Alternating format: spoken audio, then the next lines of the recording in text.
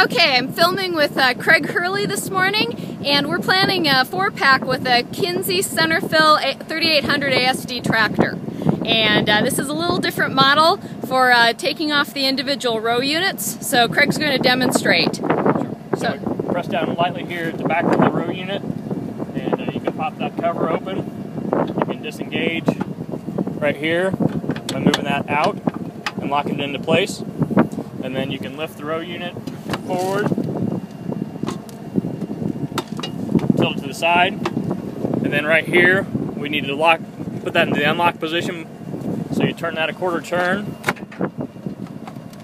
lift it open, and we're just hanging that there. And then we're taking the plate out and setting it down behind the planter in this case. And then we'll move on to the next unit. Okay, and we're putting that face up so that those cells don't get any dirt in them. Okay, now Craig's dumping the seed that they were planting before into the bucket. And there's one spot here that you want to make sure that no seed is up in there. Some stuff tends to hide up in there. We're just dumping it into a bucket, and we'll fill up the units with our hybrids that we're putting in the 4-pack. Okay, now that we've gotten the old seed out of the hopper, Craig's going to show how to put this back together. So we'll put the plate back in and then spin it to make sure that it's free. And we've got the mechanism for locking it in place here that we'll put on as well, with an indicator for the top of it, which you have to line up, which we're going to have to retake because the top's over here. There we go. And then you snap that into place with just a little bit of a quarter turn, like that. And then put it back in. You gotta watch this rubber piece here that it doesn't get hung up.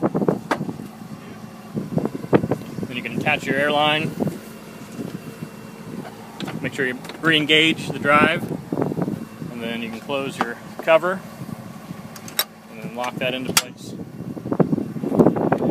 Okay, so we've hooked up a funnel to the delivery tube here, and we're going to use that to fill it up with our first hybrid, which is 33D42. In order to fill the row units, you're going to need to use a funnel and fill directly into the hose filling up the hopper, like this.